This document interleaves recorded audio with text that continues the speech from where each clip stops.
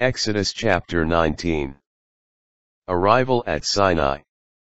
In the 3rd month after the Israelites' departure from the land of Egypt. On the 1st day, they came to the wilderness of Sinai. After they made the journey from Rephidim, and entered the wilderness of Sinai, they then pitched camp in the wilderness, while Israel was encamped there in front of the mountain. Moses went up to the mountain of God. Then the Lord called to him from the mountain, saying, "This is what you will say to the house of Jacob. Tell the Israelites, you have seen how I treated the Egyptians, and how I bore you up on eagle's wings, and brought you to myself. Now, if you obey me completely and keep my covenant, you will be my treasured possession among all peoples. Though all the earth is mine, you will be to me a kingdom of priests, a holy nation. That is what you must tell the Israelites." So Moses went and summoned the elders of the people. When he set before them all that the Lord had ordered him to tell them, all the people answered together, "Everything the Lord has said, we will do." Then Moses brought back to the Lord the response of the people. The Lord said to Moses, "I am coming to you now in a dense cloud, so that when the people hear me speaking with you, they will also remain faithful to you." When Moses, then, had reported the response of the people to the Lord said to Moses, "Go to the people and have them sanctify themselves. Today and tomorrow, have them wash their garments, and be ready for the 3rd day.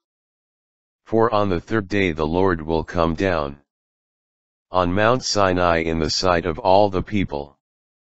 Set limits for the people all around, saying, take care not to go up the mountain, or even to touch its edge. All who touch the mountain must be put to death. No hand shall touch them, but they must be stoned to death or killed with arrows. Whether human being or beast, they must not be allowed to live. Only when the ram's horn sounds, may they go up on the mountain." Then Moses came down from the mountain to the people and had them sanctify themselves, and they washed their garments.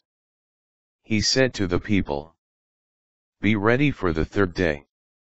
Do not approach a woman." The Great Theophany. On the morning of the 3rd day, there were peals of thunder and lightning, and a heavy cloud over the mountain, and a very loud blast of the shofar, so that all the people in the camp trembled. But Moses led the people out of the camp to meet God, and they stationed themselves at the foot of the mountain.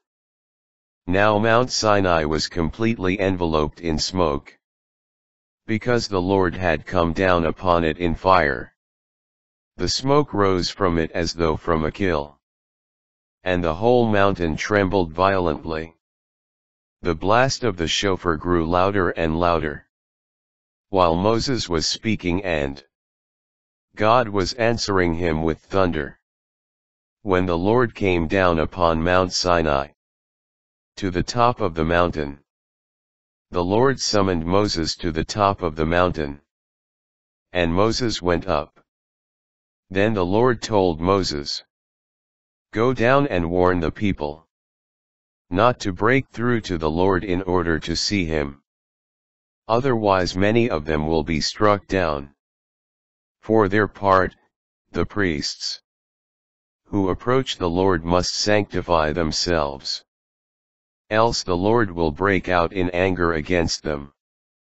But Moses said to the Lord, "The people cannot go up to Mount Sinai. For you yourself warned us, saying, Set limits around a mountain to make it sacred. So the Lord said to him, Go down and come up along with Aaron. But do not let the priests and the people break through to come up to the Lord. Else he will break out against them. So Moses went down to the people and spoke to them.